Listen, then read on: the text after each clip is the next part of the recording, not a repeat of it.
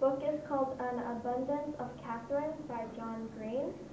The genre is realistic fiction. I have read other books from him, like The Fault in Our Stars and Paper Towns. It wasn't too hard to read, but the problem was that he is like a prodigy. The main character of the story is a prodigy, so he like really loves math, and everything here was a formula. So I couldn't understand the math. The main plot of the story was about a boy named Colin Singleton who is a child prodigy, and he wants to matter. However, he only loves Catherines with a K, and he has dated 19 Catherines, and all of them have dumped him.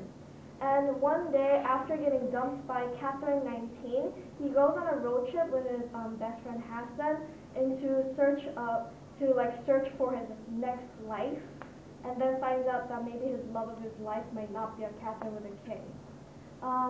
I think that the author wrote this book to kind of like entertain others, but also to make a point that that maybe child prodigies are not kind of like different people, but also normal people who have problems like us.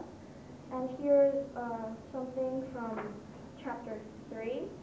When it comes to girls, and in Colin's case it so often did, everyone has a type. Colin Singleton's type was not physical but linguistic. He liked Catherines, and not Katies or cats or kitties or Caseys or Rings or Trinas or Kays or Kates or, God forbid, Catherines with a C. Katherine. He had dated 19 girls. All of them have been named Catherine with a K, and all of them, every single solitary one, had dumped him.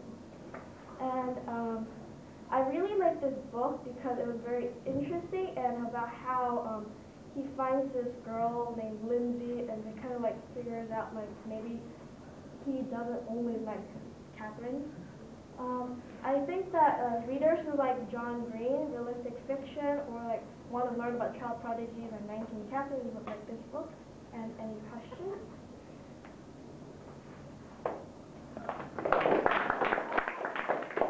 How old are the main characters? So Colin's in high school. So he could have like already went to college, but his mom and dad wanted him to like have friends at his same age.